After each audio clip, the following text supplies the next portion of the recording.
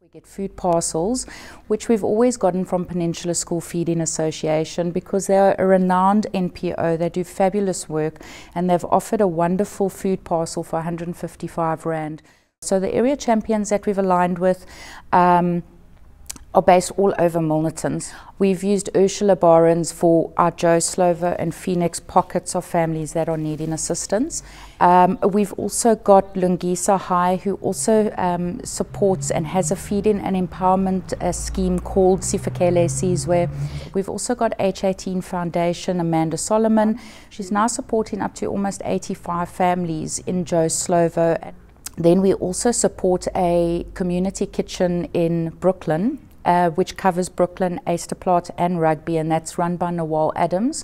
So there's a lot of, we try and work with a lot of different pockets of people so that we can spread the love, so to speak.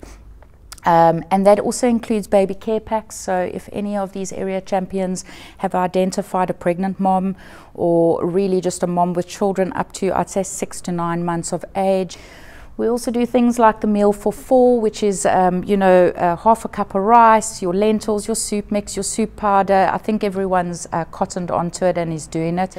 There's the Woodstock breweries. So due to lockdown and the breweries not running at full speed, they converted their, do you call them cauldrons, into big soup making pots, if you'd like, and they're now distributing that out to different NPOs all over the Western Cape. So typically we get about 300 or 350 litres of soup together with about 300 loaves of bread in one delivery. And then we've invited 5 different organisations to come on a specific day to the Milnerton Methodist Church.